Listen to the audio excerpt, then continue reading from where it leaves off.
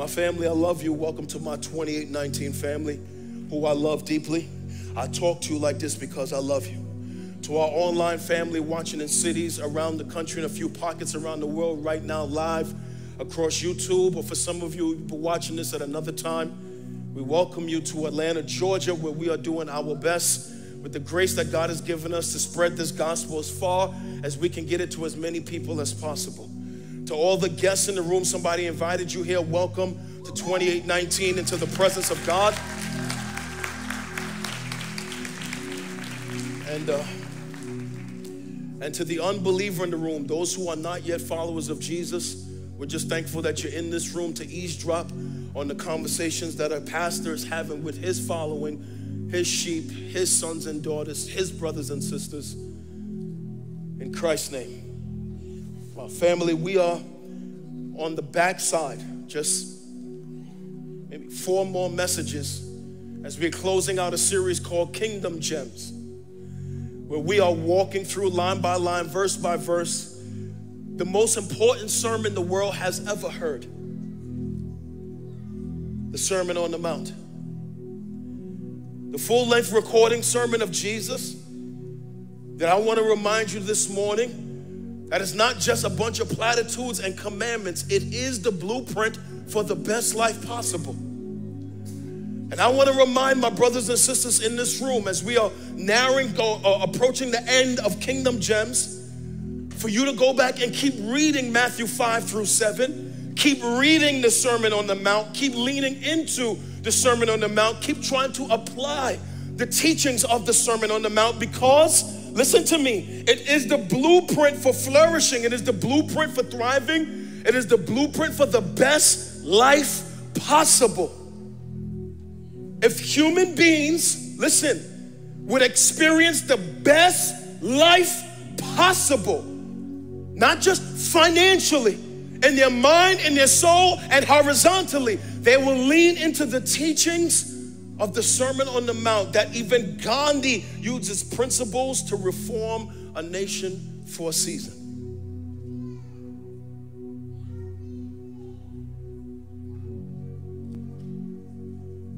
It is the way Jesus wants us to live as kingdom citizens. And it is my cry that we would start to take it seriously. You would leave from these gatherings and go home and read the Sermon on the Mount. You can actually read it in 15 minutes. Although we're going to spend some 10, 12 weeks in it, you can read it in 15 minutes. I want to encourage you to lean into the Sermon on the Mount. Okay?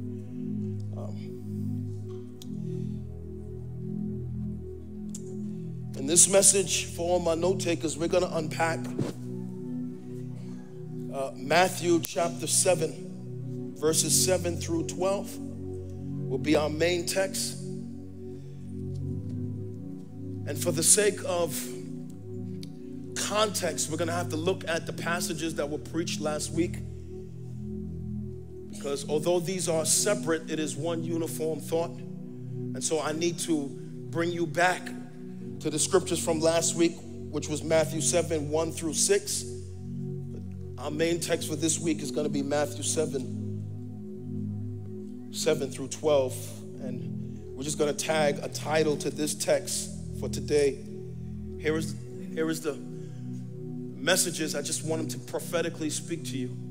For my note takers, I'm going to title this talk today 3 words: ask, seek, knock.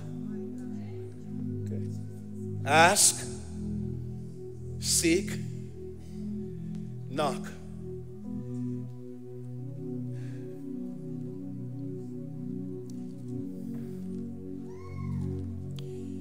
Spirit of the living God,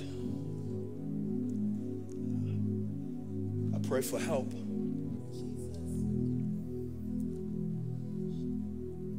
I pray, God, that you would minister through me the truths of this eternal word to my brothers and sisters, sons and daughters, friends.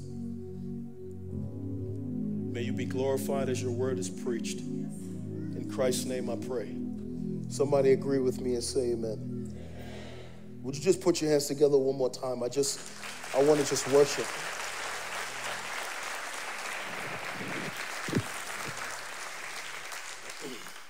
Thank you, man of God. Family, the longer I live and the more I reflect on my personal life, my past, and my present, this one truth that I have learned is reinforced in me, and it is this truth: that your greatest joy in this life and your greatest pains in this life, they both flow from the same place: your human relationships. That our relationships are the source of our greatest pain, and our human relationships are the source of our greatest joys. Juxtapose the blessings that flow from our human relationships is also the drama and the tragedy and the bickering that flows from our human relationships. And I believe that while the greatest things God does in our life walks into our life on two legs, I also believe that some of the greatest pain we experience in life walks into our life on two legs. Our human relationships are the source of our greatest joys and our greatest sorrows. For this reason, I believe that if we are to do relationships well, that we need to develop a certain set of skills that are necessary to do relationships well. Among those skills are things like communication, love, patience, kindness, compassion, mercy, understanding. How about this one? Forgiveness. That if we are going to do relationships well, these are skills we need to develop to do relationships well. But I also believe that if we are to do relationships well, there is another less talked about skill that is equally as important. It's a skill that don't get a lot of mention, but it's a skill I believe God wants all his children to have, and that is the skill of discernment. Discernment is a skill that the Lord wants all of his followers to have. It is a skill that we must have if we're going to do our human relationships well. If we're going to live in this life and interact with human beings well, we have to develop the skill and the sensory blessing of discernment. I believe that when God's people walk into a room, the Lord wants you to walk into a room and be able to have discernment when you walk into a room. The Lord wants you to be able to walk into different spaces and have discernment when you walk into those spaces. The Lord wants us to have discernment about our relationships. He wants you to have discernment about the people you're dating and courting. He wants you to have discernment about the person you think you want to marry. Let me use that word again. The person you think you want to marry. He wants you to have discernment about the things you need to desire and not desire. He wants you to have discernment about business meetings, discernment about your job, discernment about your family, discernment about your children. He wants you to have discernment about your decision making. In fact, as we're making decisions, man, I think it is dangerous to make decisions and not have discernment. It is dangerous sometimes to enter into relationships with various people and not have discernment. The Lord Jesus absolutely wants his people to have discernment, for the skill of discernment, the virtue of discernment, the sensory nature of discernment is humming in the background of this text. So let's give you a definition for discernment. It's going to come up on the screen behind me. Here is the definition of discernment. Discernment is one's ability to sense or decide between what is truth and what is error, what is real from what is false, what is right from what is wrong. It is one's ability to judge correctly. Watch this. Aided by the Holy Spirit, not your flesh. Some of you think you have discernment. You don't have discernment, you have condemnation. Tiana talked about it like, you don't have discernment, you condemn people and tag discernment to your condemnation. You judge people and attach discernment to your judgment. Discernment is one's ability to judge, what's the word? Aided by who? Not a it, a him. aided by the Holy Spirit, the Paraclete, your helper, and to strengthen by the knowledge of God's word. Pause. That means the more sensitive you are to God's Spirit, the greater you have discernment. The more knowledge you have of God's word, the greater discernment you will have. There are a lot of us who don't have discernment because we're biblically illiterate. And so we enter into spaces and relationships and can't make good judgment and decisions because we don't have the guidance of God's word in our heart to tell us, don't make this decision based on some principle in God's word. So the more knowledge of the word that I have, the more discernment that I have. The more sensitive I am to the Holy Spirit, the more discernment that I have. Watch. So let's look back at last week's text very quickly. It's running in the background. Matthew chapter 7, verse 1. Jesus said, judge not, that you be not judged. Watch. For with the judgment you pronounce, you will be judged, and with the measure you use, it will be measured to you. Now, I want you to pause for just a second. I want you to look at the words where it says, judge not, right? In verse 1, it says, judge not. Now, in your English Bible, it says, judge not. There is a Greek word here, karino, which a better translation of this word would not be judge not. It would be don't judge. How can I put this? A better translation of the Greek word in this text would be don't judge wrongly, or judge rightly, or rightly. Enter relationships with other people, or you come into rooms of place, have the ability to judge, to discern rightly, not wrongly. So it doesn't mean don't judge at all. No, you should judge, but you need to judge rightly and not judge wrongly. Do you understand that? How do you know that? Verse 2 is the answer to what I'm saying. It's the evidence of what I'm saying, that this is a bad English translation. He wants you to judge rightly, deal with people rightly and not wrongly. What is the evidence of the Greek word you don't see here? Look at verse 2. For with the judgment you pronounce, you will be judged, and with the measure you use, it will be measured unto you. Pastor, I don't get it. Whatever you throw out is coming back to you. Right.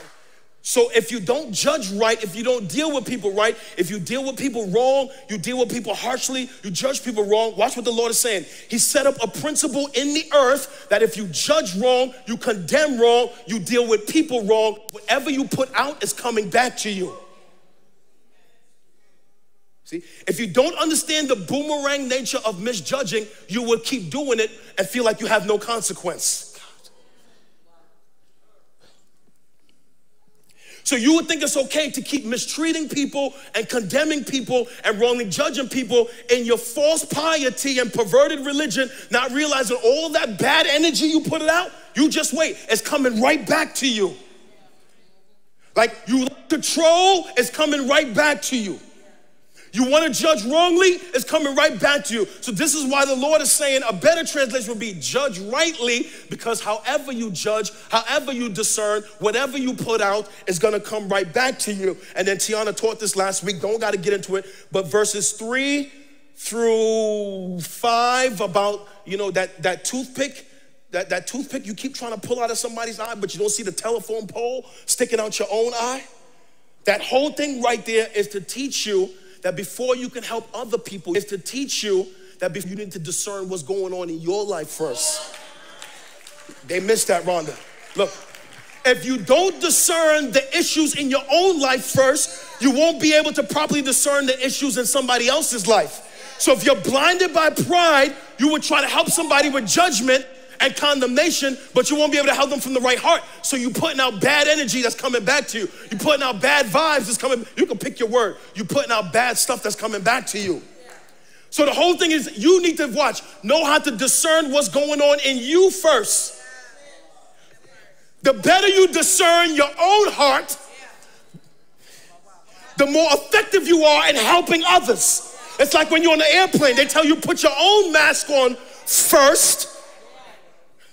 Discern your oxygen level first before you try to put a mask on somebody else.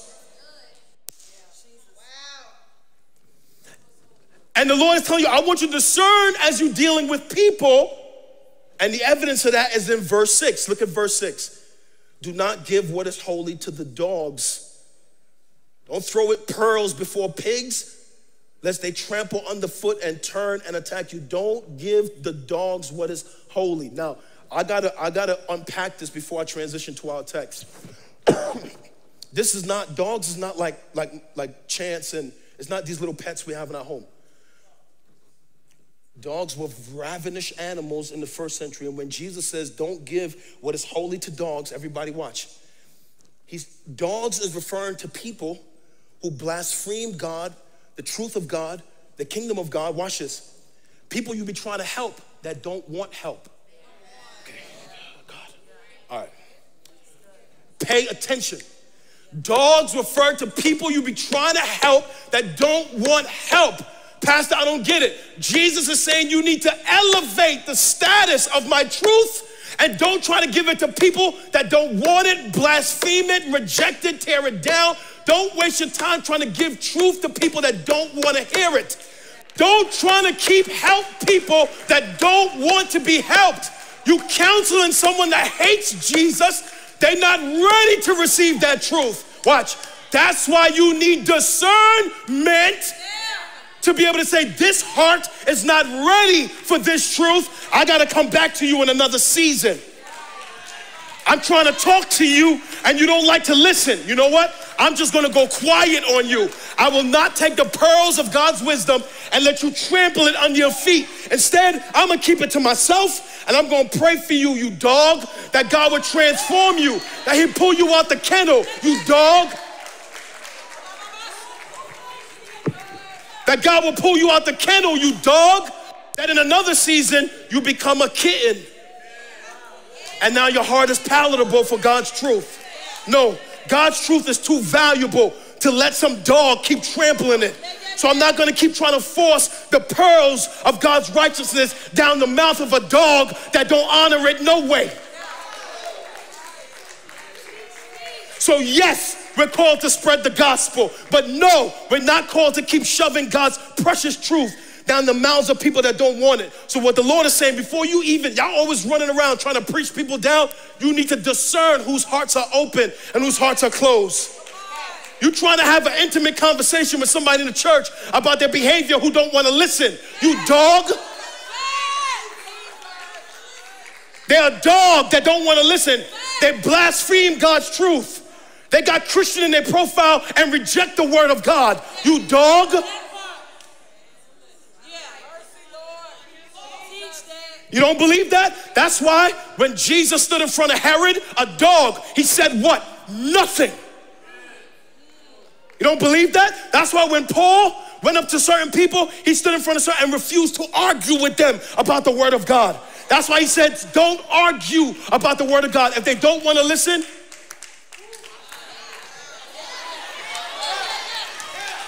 Jesus said, and in New York, we had this thing called Kim, my ninja. We'd be like, I got you, Elder Milton. I got you. He taught me I got to stop saying that word. In New York, we'd be like, yo, Kim, my ninja. That means keep it moving. They don't want to hear truth? Kim. Dishonor God's word? Kim. Kim, my ninja. Keep it moving.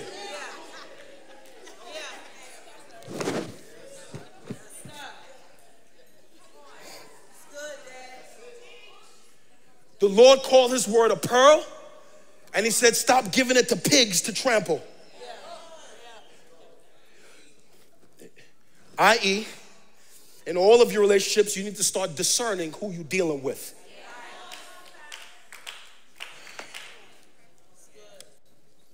Let me repeat this. I'm about to transition. In all of our relationships, everybody listening? How many relationships? How many? How many? You need to start discerning who you're dealing with. Not everybody in the church got your best interests at heart.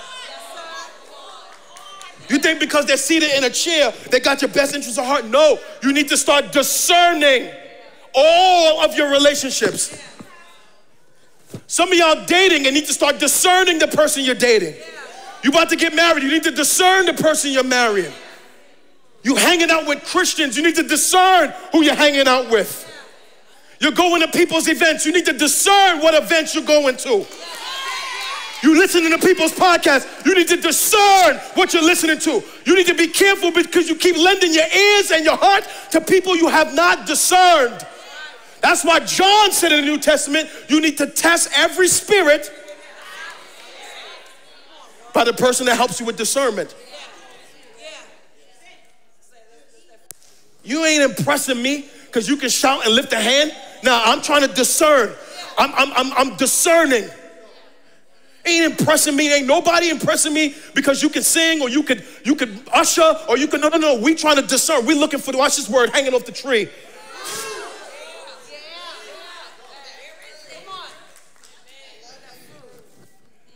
I got plenty of people with talent I don't want nothing to do with. And there's a lot of you men, you worship people on social media, but you don't want their life though. You're not discerning enough to see that what you don't want, you love their post, but you don't want their life. You don't want their marriage.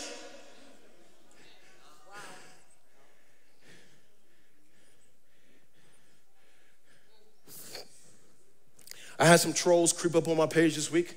I got to get on my soapbox for just 2 minutes. Because I sampled like a voice of a rapper on a post, and I probably shouldn't have done that. Maybe it was a mistake, okay? I was just trying to use the words legacy. And I don't even listen to rap. I listen to books, I listen to the Bible, I listen to podcasts. I don't listen to music like that. So I sampled these words legacy from a 444 Jay-Z album, and I probably shouldn't have done that. Maybe that was a mistake. And then you got all these trolls. Some troll came up on my page like, look, see, look. See, he sampled that voice. That means he listened to Jay all the time. See, now we know what you all about. Now we know everything about you. This was it. Now that means everything. We know everything about you now. And then some other troll chimed in with the first troll. See him? Yep. And now we know everything about him because of one sample. And in my mind, I'm thinking, troll, have you not checked the consistency of my life? Right? Where's your discernment? You just automatically assume because I sampled Jay-Z's voice that I'm some evil person and I'm an Illuminati. I'm doing all of this. Watch this. You throwing out wrong judgment. See, because you don't have discernment, so you pitch out wrong judgment. And I say to all them trolls, all that judgment coming right back to you since you're so self-righteous in your perverted piety.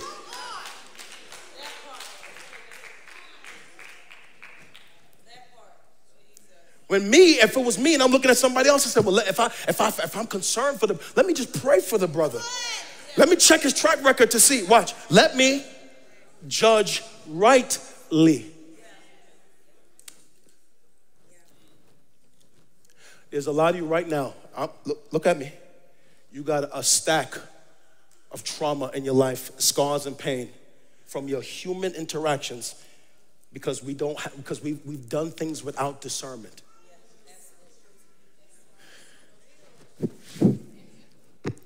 Are y'all listening? Listen to me. Let me repeat this before I transition. Everybody look right at me. There's a lot of stuff that you hate about your past from bad decisions that you make because you did things without discernment. You entered into relationships without discernment. We got married without discernment. We moved to places without discernment. We left places we was not. It's a lot of things we did that brought hurt to us now. And if we look over our shoulder, we made decisions quick. We were emotional. We was whatever that you snotting and don't make decisions while you hyper emotional. We make decisions and you're going to continue to do this if you don't have discernment. A lot of us are living Christian lives with no discernment. You liking posts on social media with no discernment. You all over people's thumbs.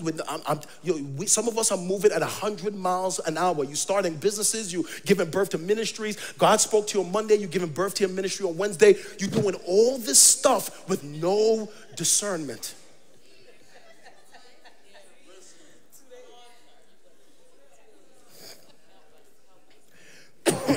So I want you to ask me a question.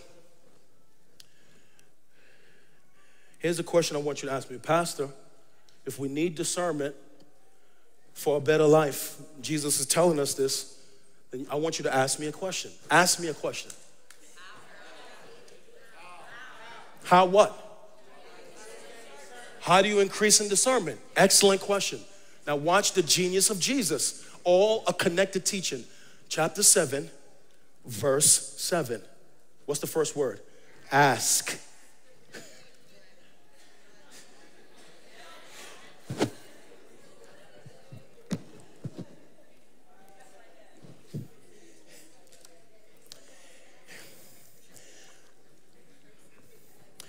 These verses I'm about to unpack for you, you can use it in one of two ways. They are the most encouraging verses in the whole Sermon on the Mount, but in context, they are connected to discernment, but they're also connected to intimacy and getting your needs met.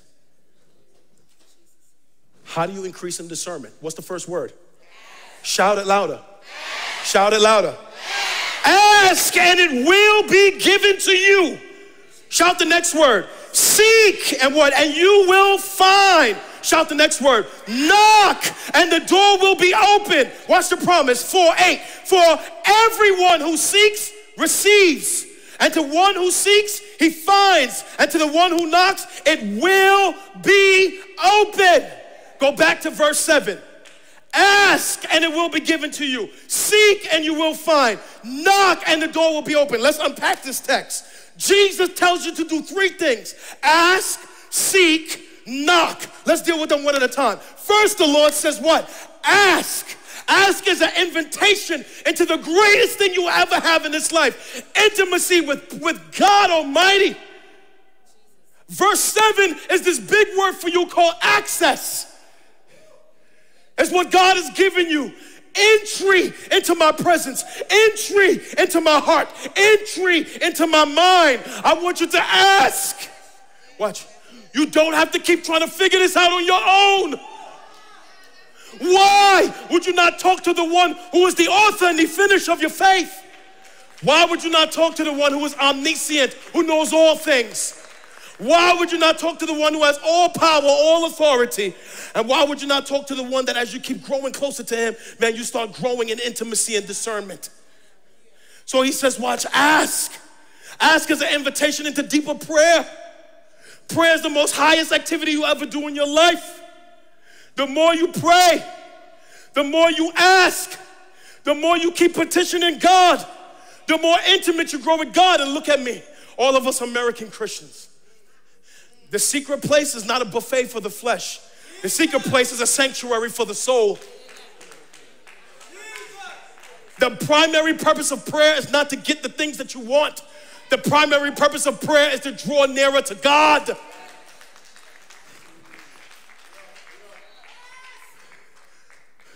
The primary purpose for prayer is not a buffet for your flesh. It is a sanctuary for your soul. I feel safest in my prayer room. I feel strongest in my prayer room. I feel closest to God in my prayer room. I get help in my prayer room. I get comfort in my prayer room. I get peace in my prayer room. I get guidance in my prayer room. I get answers in my prayer room. I get discernment in my prayer room. I get yeses in my prayer room, no's in my prayer room, this in my prayer room. I hear God's voice in my prayer room. I get correction in my prayer room.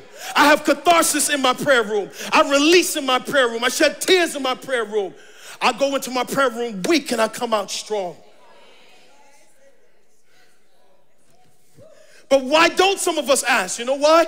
We don't ask because we're self-reliant. We think we don't need the Lord. And a lot of us are self-reliant, some of us because of pride. Our pride keeps us from prayer. Some of us are self-reliant because of ignorance. We just don't know better that if we would go to God, he would respond. Some of us are self-reliant because of indifference. We just don't care either way.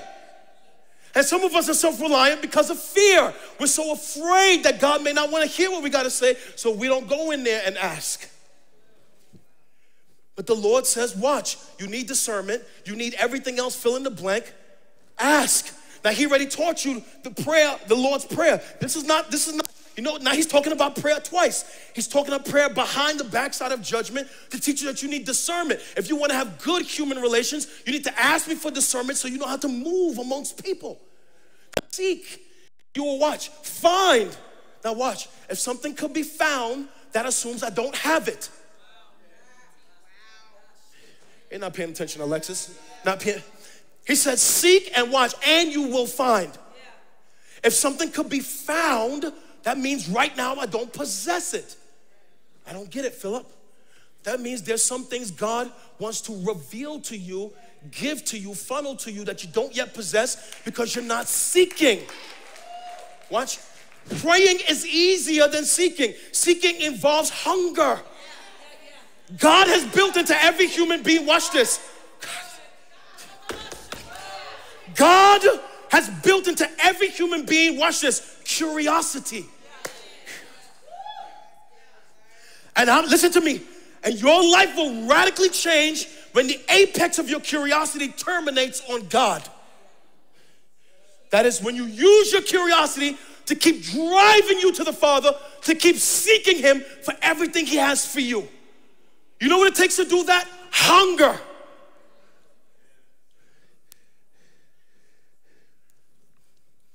And then He says, knock. He says, knock. Watch this. I'm kind of gully, so y'all might be different than me. I ain't never walk up on a door and knock once. I ain't never do that. Rhonda, we don't knock like that. You from Philly, Elder Milton. We don't, how we knock? We go up in the like, hey, yo, what's good though? Open the door, I'm here. Never mind the doorbell's right there. Hey, yo. And then when I go to some of my men's house, I'll be like, oh, they know that's me. Oh, that's Phil, that's Odie, that's Dap. Nobody knocks once on any door. I don't get it, preacher.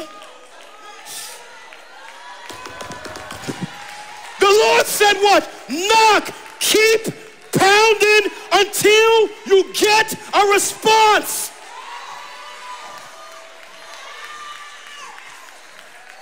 Knock until you get a response. Knocking is deeper than just asking, because knocking goes past hunger. Knocking takes desperation, man.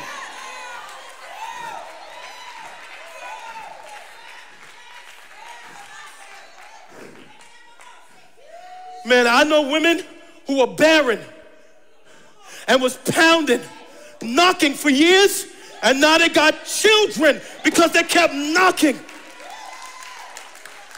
I know people who were knocking for unsaved loved ones for years, and now those unsaved loved ones are saved because they kept knocking. Knocking means persist and don't give up. Keep banging the doors of heaven until something change. Either until you change, or the circumstance change, or until they change. Some of y'all should be knocking for your husband. You're trying to change him by emasculating him. You should go and knock. You're trying to change her by controlling her. Knock. Now look at verse 8. For everyone who asks receives, the one who seeks finds, and to the one who knocks it will be open. Now everybody look at verse 8. Look at the screen. Watch. For everyone who asks receives, and the one who seeks finds, and the one who knocks it will be open. Let me read it to you again. It's going to hit you in your heart. Watch the second word. For everyone who asks receives, and for the one who seeks finds, and to the one who knocks it will be open. Pastor, I don't get it.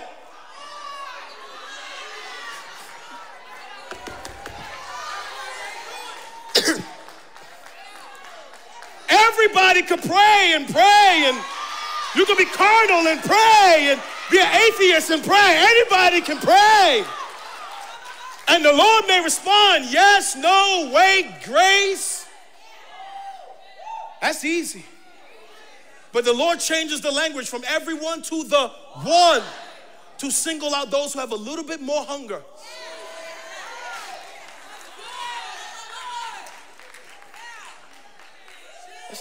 How come he been praying and he ain't got nothing? She been praying and God keep moving in her life. Well, he just praying. She praying, seeking, and knocking. You can pray. I'm praying and I'm thirsty. I want all of God. I want all of Jesus. I want all of his presence. Man, I'm seeking. I'm going deep. I'm pursuing. I'm letting my curiosity terminate on Jesus. The thing I'm curious the most is, how does God think? How does God work? How does God move? What does he have for me? What is he saying next? What is the next move for me? How do I need to make this change? How do I leave the church? The apex of my curiosity is terminating on God. What is your curiosity terminating on? How can I get more money? How can I be more famous? How can I build my Instagram? How can I build this? How can I do? That's what your curiosity is terminating on, all these things. Man, but if the apex of your curiosity switch, and the thing you want more than anything is the Lord Jesus Christ. Man, you know what start happening? You start finding stuff, which is revelation. Watch. And then things start opening to you because you've been knocking.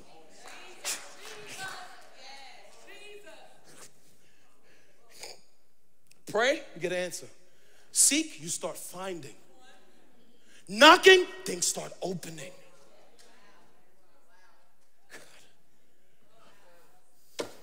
All right, let's finish the verse. Everybody watch. So the Lord wants to give you, watch this, confidence that you should knock, you should seek, you should ask, and that the effort is not on you. He's trying to show that it's not about so much your persistence, but it's about a loving Father who hears. How do I know that? The evidence are the next 4 verses. Verse 9, everybody watch. Or which one of you,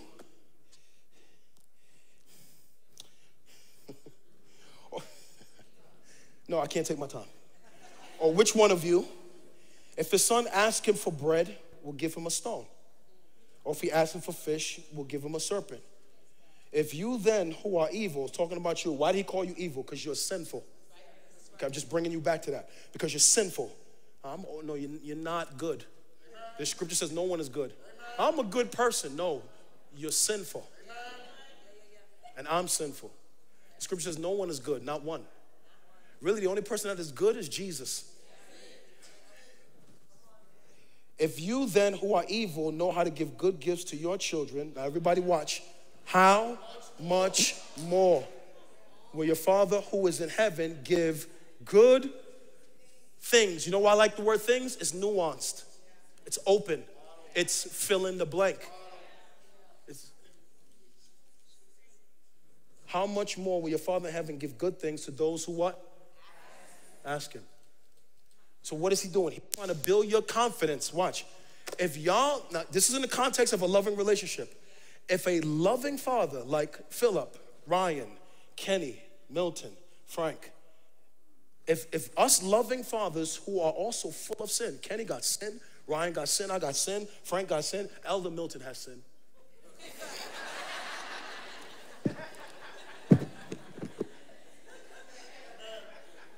But let his daughter say, Daddy, I need some money because I got to buy this thing at school. His sinful nature is going to provide that for his daughter.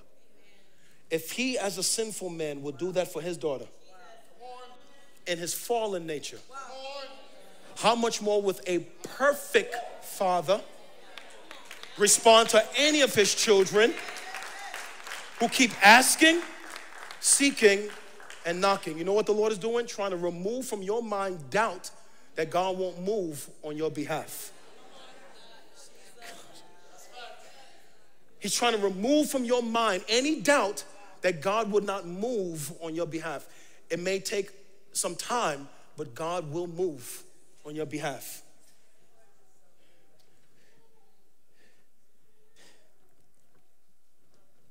And let's finish. Last verse, verse 12. What's the first word?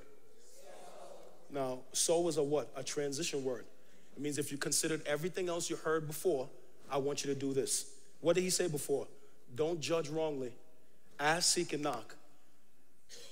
Now watch how the master teacher lands.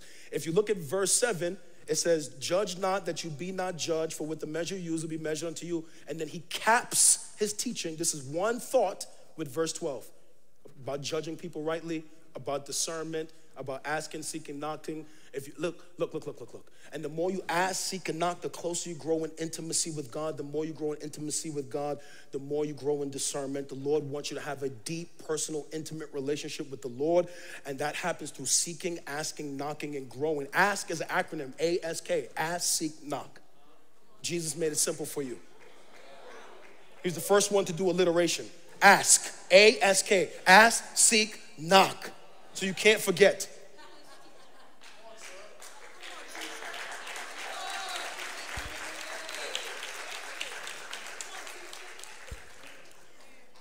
Now watch how he finishes his thought about judging wrongly and judging rightly. Now everybody watch. He started by talking about what? Judging each other wrong. What did he start with?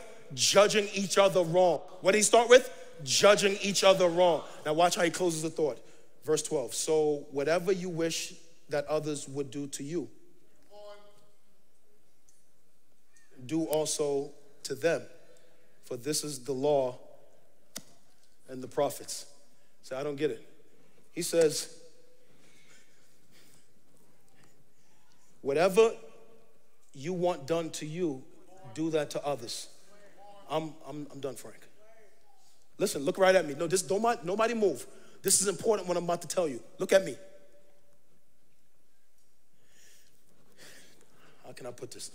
He says, whatever you want to see come into your life, sow that into the lives of others. Watch. You want forgiveness to come into your life? Sow that into the life of others. Watch. You want people to understand you? I'm a good person. You want to be understood? Sow understanding into the life of others. You want people to respect you? Man, sow that into the life of others. Whatever you want to come into your life, sow that into the life of others. Now everybody watch. In his days, softly, there was a rabbi named Rabbi Hillel. He had influence, and he was trying to tell people, look, hate the things that are bad, hate the things that are wrong, just hate those things, and the rest is commentary for the law. Watch. In other religions, they teach you don't do what you don't want other people to do, and that's it. Listen, don't do is easy. To do takes more work. I don't get it. It's easy to say, I am not going to disrespect nobody because I don't want to be disrespected. As another thing says, I'm going to honor someone because I want to be honored. Not doing is easy, but can you do? It's not enough to just not do. I'm not going to curse them out because I don't want to be cursed out. That's not enough. But can you love them so that you will be loved? It's not enough to not do. He wants you to do. That is, the Lord wants you to be proactive, constantly sowing into the lives of others the things you want to see come into your own life. So it's not enough to say, well, I'm not gonna say nothing about this, so that way I'm not gonna be drama. Yeah, but you're not working to build either. Well, you know, I'm not gonna disrespect my husband no more. He pisses me off, but I ain't gonna disrespect him. But you're not working to honor him either. Well, I ain't gonna cause no trouble in my squad. You know, I don't like them in here, but I ain't gonna cause no trouble. But you're not working to bring about healing and reconciliation either. It's not enough to not do. He wants you to do. He wants his children to watch. Think about all the things you want for you. I want to be respected. I want to be loved. I want to be understood. I want to be liked. I want good friends. I want good relationships. When I do wrong, I want to be forgiven. When I do wrong, I want grace. All the things you want for you, he says, take all those things, and intentionally sow them into the lives of others. Do unto others what you want done for you. This is the law and the whole prophets, meaning if you obey that one commandment, you fulfill the underpinning of the whole Bible, which is to love people well.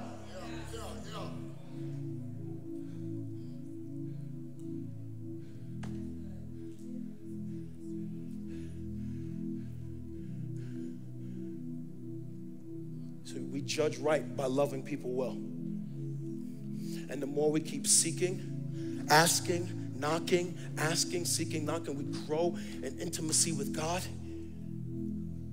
We grow in sensitivity of the heart. We grow in humility. The Lord can deal with us in those secret places in our heart. As we spend more time with God and we get more intimate with God and we learn more of the Word of God, we grow in discernment. And as we grow in discernment, we know how to navigate our human relationships more effectively, because discernment spreads two things. Discernment first protects from spreading harm and being harmed, and discernment also promotes help and healing. That's the speck in the eye.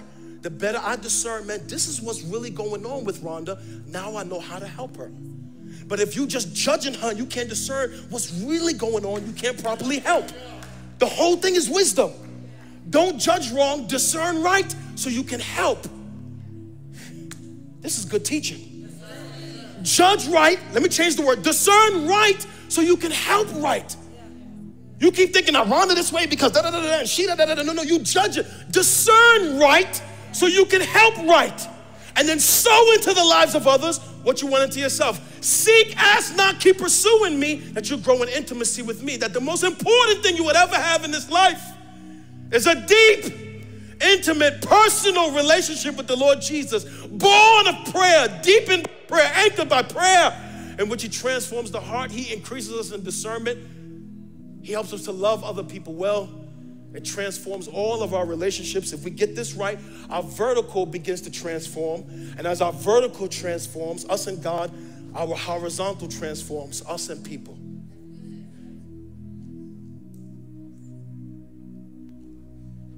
So don't try to figure this out on your own. And stop judging people wrongly. Ask, seek, knock. For everyone who asks, receives. Everyone who seeks, finds. And for the ones who knock, things will open for you. Let's pray.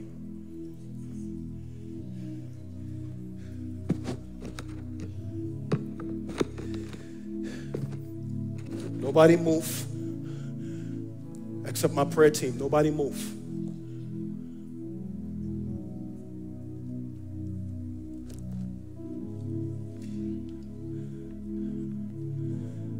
Eternal God and ever wise Father, I pray that you would take this word,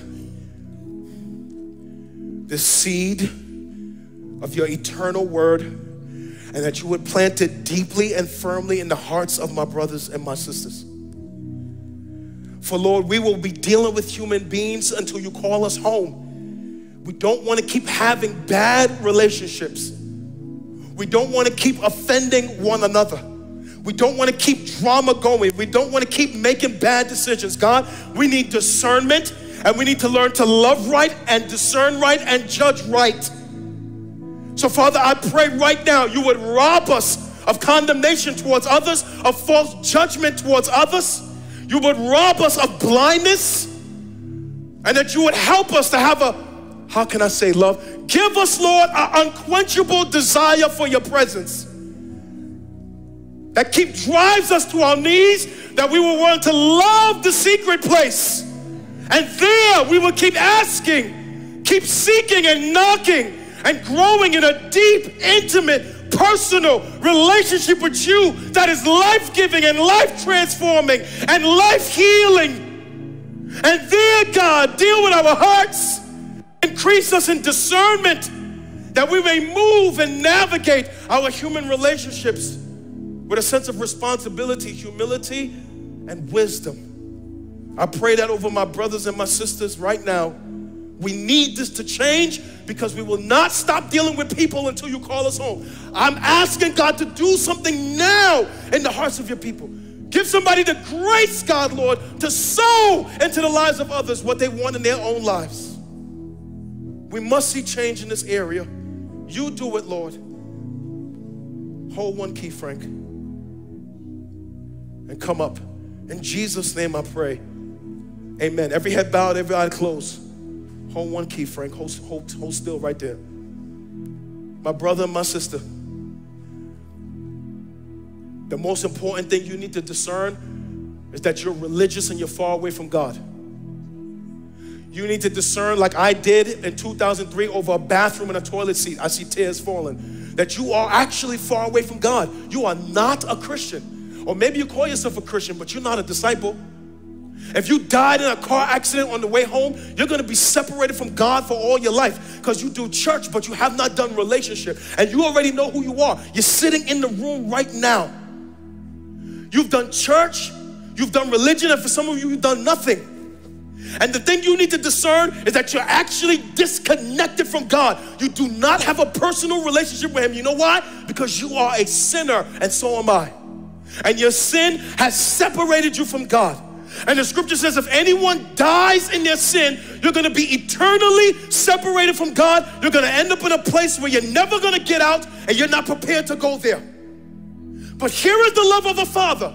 He sent his son, the Lord Jesus, into this earth, lived a perfect life, died a sacrificial death in your place, and said if anyone will put their trust in him, repent, turn from sin, he shall make you a son and daughter. He'll forgive you of all your sin. A fancy prayer can't do that. My sermon can't do that. It's the sovereign work of God is happening right now in your seat. I just want to know who I'm praying for. I'm talking to you. You want to be forgiven of all your sin. You want to be a brand new woman and man. You want to walk out of here knowing that you're headed to heaven. God is already working in your heart. He's been doing it before the foundation of the world. We just want to celebrate what God is doing because my prayer can't do it, but the Holy Spirit has done it already. He's the one regenerating you. If I'm praying for you, I want to know who I'm talking to. I'm going to count to 3. I see them hands already. I want you to lift your hands on the count of 3 if I'm talking to you and God is working in your heart. You want to turn from your sin. You want to be forgiven. You want to be a brand new man and woman. You're watching me online. On the count of 3, 1, Jesus is calling you. 2, you already belong to him. 3, throw your hand in the air. Leave it there. Throw it up high. Leave it there. Throw it up high. Leave it there. I see that hand. 1, 2, 3. I see that hand. 4, 5, 6. I see that hand. 7, 8, 9, 10, 11, 12, 13. I see that hand. 14, 15, 16. I see that hand. 17, 18, 19, 20, 21. I see that hand. 22. My sister, I see that hand. 23. 24. I see that hand. My sister, 25. I see that hand in the back. My brother, 26, 27, 28. I see that hand. 28. Oh, 29. I see that hand. Oh, 30. I see that hand. Oh, 31. I see that hand. 32. I see that hand. It's the Lord. It's not me. 33. I see that hand in the back. It's the Lord, not me. 33. 34. I see you, my brother. God is working in your heart. It's the Lord, not me. 34. 34. 34. 34. Oh, 35. I see you. 35. God is working in your heart. It's the Lord, not me. 35. You 35 men and women. We're going to just right there in your seat. Would y'all just start praising God softly? Just praise it so they can speak to God. Just worship God. Y'all, the room, just stir the atmosphere with faith. Like it's the front line of battle. We snatching souls from hell. It's the front line of battle. You 35 people, while we're praising, just tell Jesus you're sorry. Ask him for forgiveness of your sin. Tell him you surrender. Tell him you put your trust in him. Just yield right now. Yield while we worship him for your soul. Just yield. Come on, worship, brothers and sisters. Worship. Fill the room with that. Fill the room with faith. Come on. Fill the room with faith. Come on. Fill the room with faith. Come on. Hallelujah.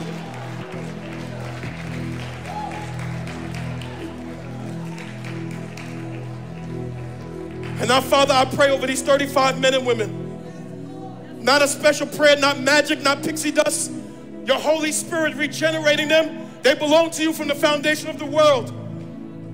I thank you, God, for what you're doing in them, filling them with your Spirit. You snatched them from hell. You made heaven their new home. You delivered them from the kingdom of darkness and brought them into the kingdom of light. You gave them a new name, forgiven. You've given them a new name, saved. You've given them a new name, son and daughter. I pray, God, that they will have an explosive prayer life, that you would draw them to yourself, that they will sense and feel the guidance of your Holy Spirit, and that today will be the beginning of the rest of their lives. Now, Lord, you said when one sinner repents, oh my God, all of heaven rejoices. So right now we rejoice.